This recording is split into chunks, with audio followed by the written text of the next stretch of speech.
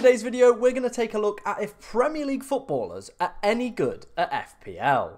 Before we start today's video, we are super close to hitting 2,500 subs on the channel, so if you want to help me hit that goal by the end of the year, do hit that subscribe button if you enjoy the content. So in today's video, I thought I'd take a look at the best free Premier League footballers so far, see how they're getting on in FPL. There are currently 12 Premier League footballers playing FPL this season. It looks like some have already given up and some just have really dismal ranks. I'll leave a link so you guys can go and have a look at all the players who are playing FPL at the moment. I'll leave a link to that website down in the description if you're curious for yourself. But like I said, for today's video, we're going to take a look at the top three. Starting off in third place is Kieran Trippier.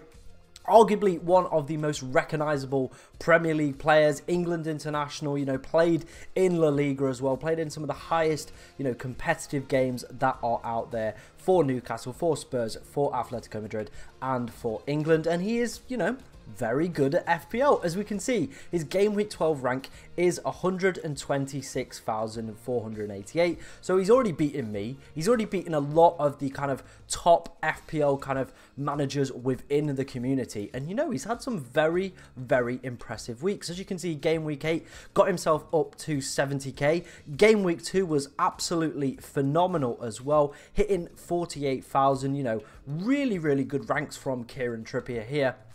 But as we will come on to see, Kieran Trippier has actually played 3 chips so far this season. So that's probably the reason that he is doing, so much better than a lot of the kind of content creators and more engaged players. As personally for me, I've not used any chips, and I know a lot of kind of other top FPL managers haven't used any chips. But in game week 6, he used his triple captain, and in game week 8, he did play his free hit, and in game week 4 as well, also activated that wild card button. So I do think for Kieran Trippier, there will be a little bit of a kind of a tail off with his rank, when other people start to use their chips, especially that triple captaincy chip with potential double game weeks coming up, when, the kind of the consensus plays those chips in those games weeks, you would imagine that you would see potential rank decrease, especially if it's like that double game week plan with Haaland or Salah as well. Those could be very, very tasty indeed, and Kieran Trippier potentially could suffer. But as well, I thought I would take a look at some of his kind of highlighted weeks. So we're obviously going to start off, this is last game week. He did go for Watkins captain. That was a decision I was umming and ahhing over. Obviously he's got Salah and Haaland as well, so did miss out by going for Watkins. That did lead to him having a slight rank decrease, but there's some definitely rogue players in there. John McGinn as well with 10 points. Obviously he scored this week. Kyle Walker as well. Interestingly, Kieran Trippier has not owned himself throughout the entirety of this season, and you know what, I don't think it's a complete surprise, to be honest. Obviously he backs Newcastle, he's got his fellow teammate in there, Fabian Schar, but I think the price point that he does kind of lean towards the fact that you might not be able to get Haaland and Salah and such a potential strong team as well. He's obviously got Bruno Fernandes in there as well, so quite a lot kind of invested in the midfield, so it potentially makes sense. But you would feel if you were a Premier League footballer, you would have to back yourself. A player, especially a player with Kieran Trippier's ability and obviously the side that Newcastle are as well, you would think you'd just have to back yourself and have you in your own team. But Kieran Trippier yet to own himself in FPL. It was an okay week for him. Obviously did get the captaincy wrong, but picked up some good points from Ward-Prowse and John McGinn. Let's move on to Kieran Trippier's next team, and this is in game week 6 when he played his triple captain. Let me just load that up. That's all loaded up for you there. This was when he played his triple captain. Already you can see it didn't quite go to plan with Erling Haaland. Obviously for that game week in game week 6, Erling Haaland played Nottingham Forest and only scored 1 goal, so disappointing there. Obviously had Watkins. Anthony Gordon with 12 points as well, sat on his bench, third sub, is heartbreaking. But overall this was quite a positive week. Kyle Walker with 11, Saka with 13, Maddison picking up an attacking return as well, and Matoma as well. So despite the triple captain chip not working, the team was pretty strong. It's just a shame that Kieran Trippier did waste his chip in this game week, because otherwise, if he hadn't have used it and utilised it better on in the season, this would have been a very positive week and still would have got him a very, very good rank gain. Right, let's move on to Kieran Trippier's free hit that he did play in game week 8. And as you can see, This one didn't quite go to plan. Obviously went for the triple Spurs. This was when they played Luton, and obviously we all know how that game went. Went with Højlund captain as well, which is an absolute stinker. As you can see, had the triple United in game week 8. Who did they play? They played Brentford and 1-2-1. Marcus Rashford coming off in the 62nd minute as well.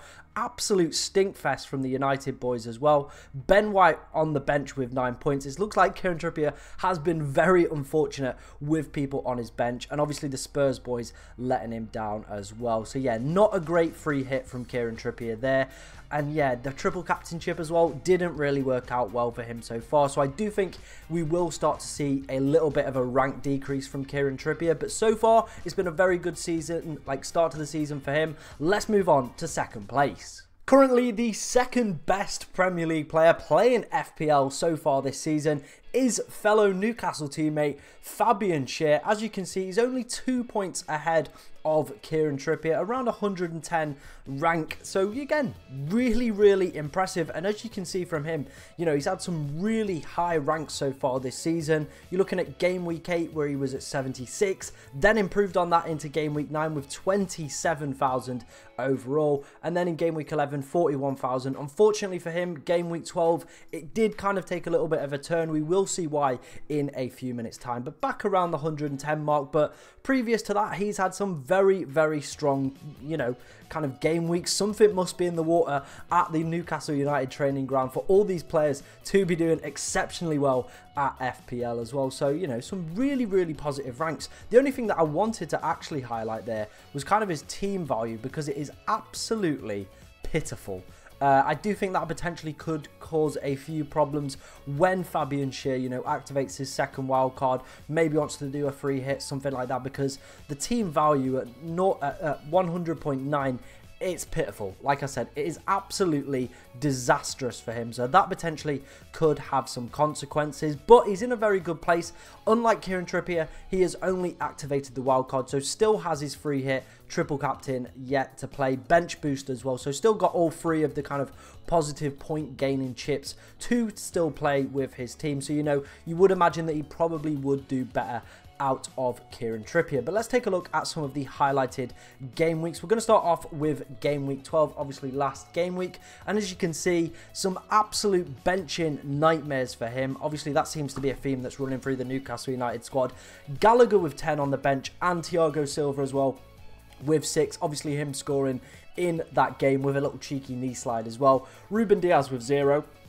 But unlike most FPL managers, he did go for arguably one of the best captains that you could go for this week. It was split between Haaland and Salah. Most people who had the option of Salah went for Salah, and obviously Haaland as well. Both scoring 16 in the end, so both, you know, coming away with 32 if you did captain them. But, you know, he got the captaincy decision right.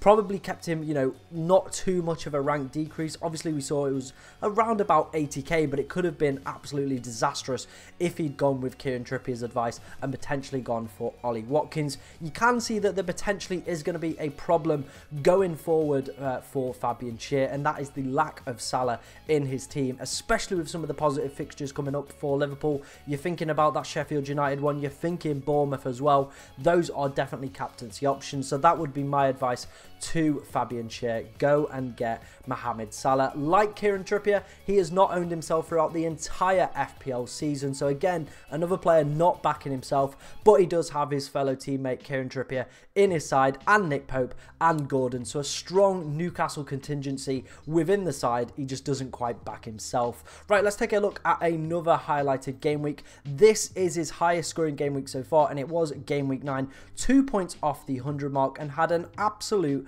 masterclass. As you can see, some really positive scores in there for Fabian Schär. Obviously the Kieran Trippier 10 points for that game week.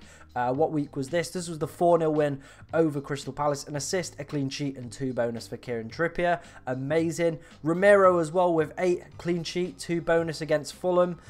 Anthony Gordon as well, picking up a goal and a clean sheet. Again, another positive win there. This was the Ollie Watkins game as well, where he got a goal and assist versus West Ham.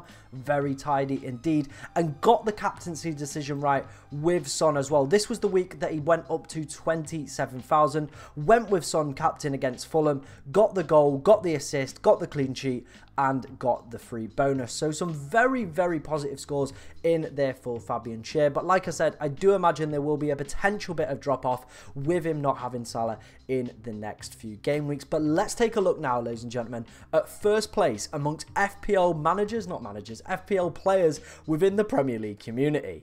And the Premier League player who's doing the best so far at FPL this season is Halmar Ekdal. I do apologise if I've absolutely butchered that. A Burnley midfielder who's 25 and only played 9 games for them. I've never heard of him until making this video, but as you can see, he does have the highest overall rank among Premier League players so far this season. 107,000 rank. He does have the same amount of points as Fabian Schär, but has made less transfers, meaning that he is on top. And as you can see, there's no kind of real standout weeks. It's just been very methodical, slowly, war of attrition, kind of just balancing his way up the table to where he is now in game week 12. As you can see as well, his team value has been steadily increasing as well, which is always what you like to see from top managers. So when he, goes to activate his second wildcard or plays free hits or whatever, potentially get some top quality players in who potentially have a switch of fixtures or form, he's got the budget to be able to go and do that. But as you can see, like I said, it's a very steady grind that he's kind of gone through. I think a lot of people are kind of in this boat as well.